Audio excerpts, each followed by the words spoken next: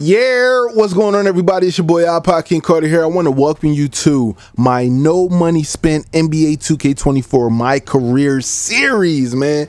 Hey, listen, I'm excited for this. I know that it's been long awaited. A lot of people probably in the comment section right now saying, Pod, this was supposed to be a day one series. Why is you waiting so long?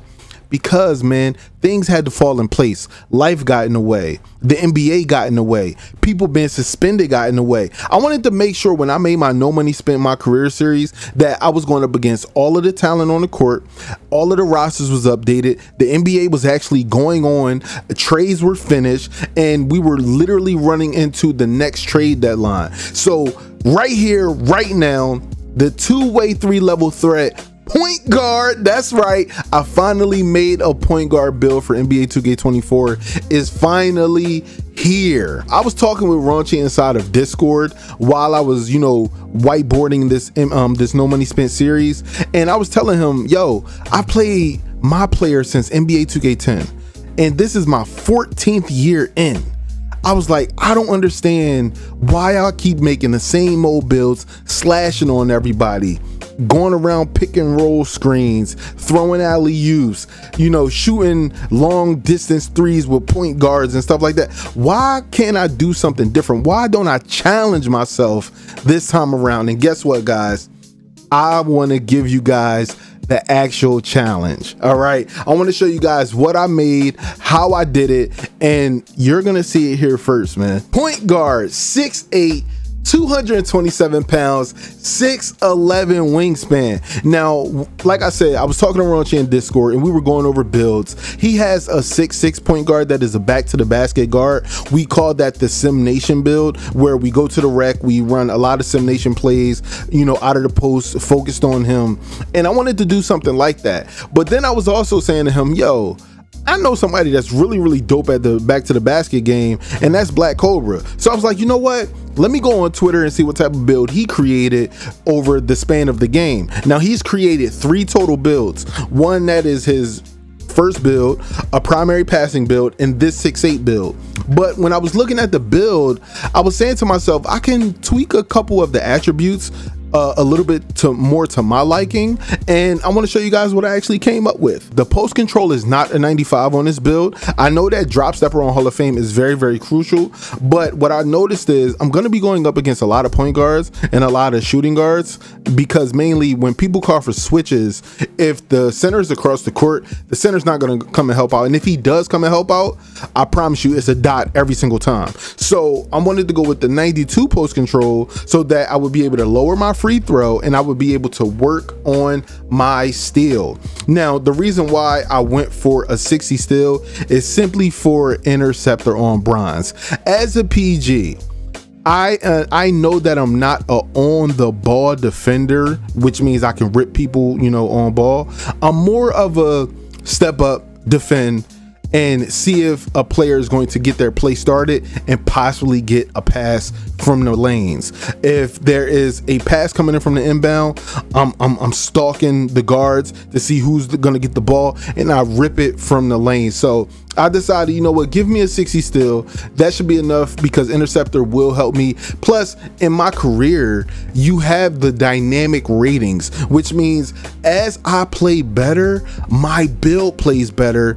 The badges essentially feel like they get bumped up because the attributes do. So even if I have a 60 steal, sometimes it'll be like I'm playing with a 77 steal or something like that. So I decided, you know what, that'll work out for me. Now, everything else here, you guys probably see it. I don't have any dunking. I don't need it. I know that dunking is something that a lot of people love to see in highlight plays and stuff like that. But if you guys noticed in the first screenshot, I have Giannis. All right, Giannis will do enough dunking for the both of our builds, okay?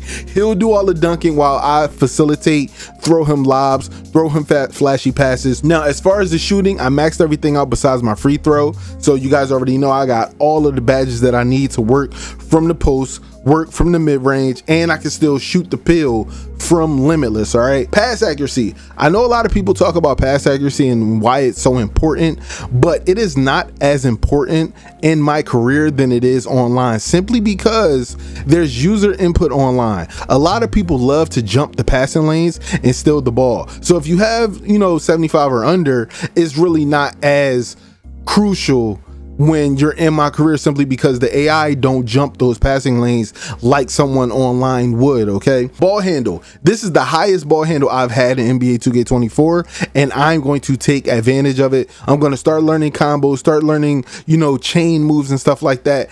And there's one thing that I want to say before I move on to the actual physicals.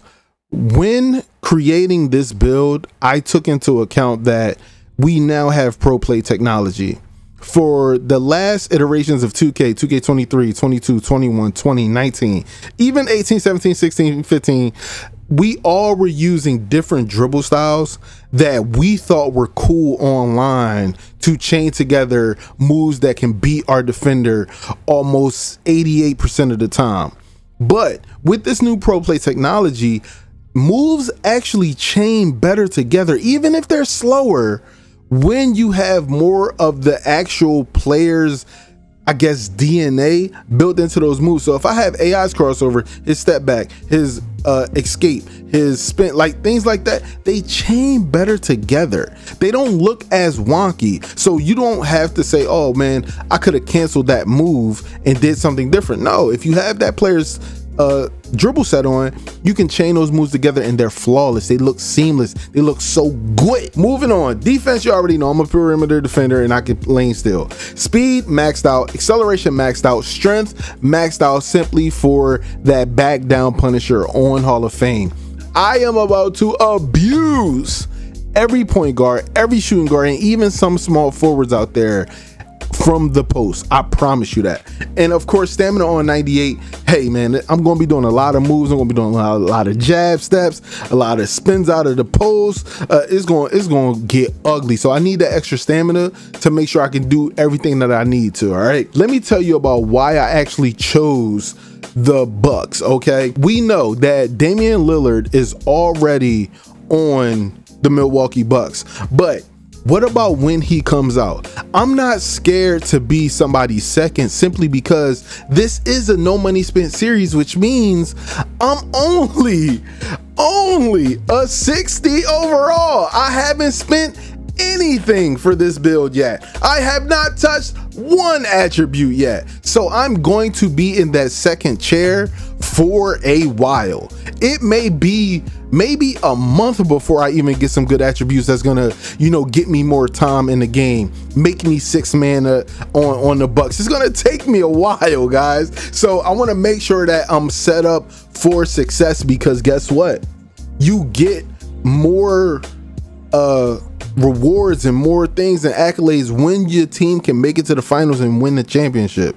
So I'm going all the way. Okay, the difficulty, all right, the difficulty for me is going to be something that I take pride in. I'm going all the way to Hall of Fame. That is 160% VC and 160% my points, because guess what? I'm only a 60 overall. Why wouldn't I play on Hall of Fame? Because I know while I'm in the game, I'm not going to be able to do much anyway. So I might as well get the best bang for my buck. All right, that's how I'm going to be earning my VC. I'm going to be actually playing the game, and I will also be following the quest line. So if you guys aren't into quests, I'm going to be doing all the side quests that give me VC, of course, that because I know I need it, and I will be putting a lot of my VC into my players' attributes, getting them up, but I'm also going to be putting them into moves. But the way that I will be delivering that content, I don't want to tell you guys about, but I'm gonna make the content dope when I learn new moves. All right, I promise you guys that.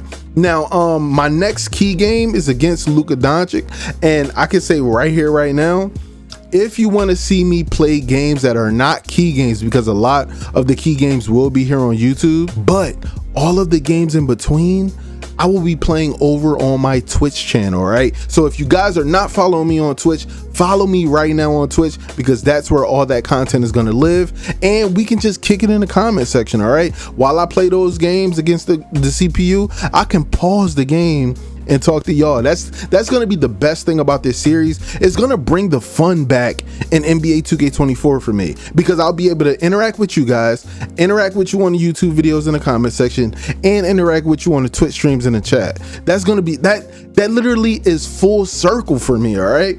Now, the next thing, badges.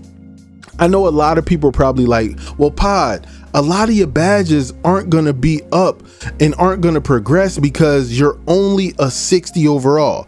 That's completely fine. I understand that. I understand that there will be certain badges that I will chase, which means I will be putting up certain attributes first. But as of right now, I want to see how the build plays as a 60 and see what badges start being used and actually upgraded. And if those badges can't get there, I will update stuff. Like, for instance, back down Punisher. I know that my first little bit of VC will go into a 64 post control and a 70 strength. I know that already. But what I want to do is I want to make sure that all of these other badges that I use, like for instance, float game, I got to do a floater next time. I got to do a floater next time, because once I get an actual 68 driving layup, I can start taking floater to silver. So there's going to be a lot for me to do, a lot for me to focus on. And look at my little badge DNA. It's looking bad out there. But if you guys already noticed, Pro Touch is already ahead of the game. Closest upgrades, biggest movers, Pro Touch is one of them, because I'm using the actual meter for layups, I'm using the meter for shooting, I'm using the meter for free throws, I'm using the meter all around. So Pro Touch is already on its way to gold. All right, that's really, really dope. And I will keep you guys updated, and I know that you will keep me honest on what I'm spending on this build, because I'm telling y'all, I won't spend a dime of what I didn't earn. There will be times where, let's say for instance, a move costs 500 and maybe I earned, let's say 1,376, and I spent maybe 1,000 on something else.